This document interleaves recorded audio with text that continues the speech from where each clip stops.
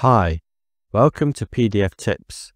Now, to draw on any PDF file, you need to go into Tools menu and then search for Comments. Click Open.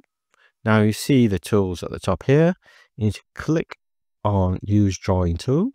That's a left mouse click. You can change the thickness of the line here as well. And then you just left mouse, hold down and draw on your PDF.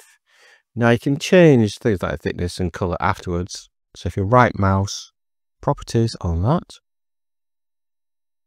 change it to example pink, and I want it more thick, and opacity on it, make it more see-through, like that. So now say I want to draw another one. I want to change the color to green, and I want to like put around this section here. So left mouse down, go along like that. And if I mess up, I can press Ctrl Z, which will undo it.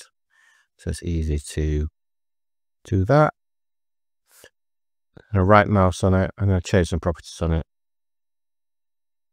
So I'm going to get 3 thickness, change the opacity a little bit. Click OK, and that's done. So it's that easy to do it. Once you're finished, you click on File menu, Save, or Save as to a new file. That's it. Give it a try.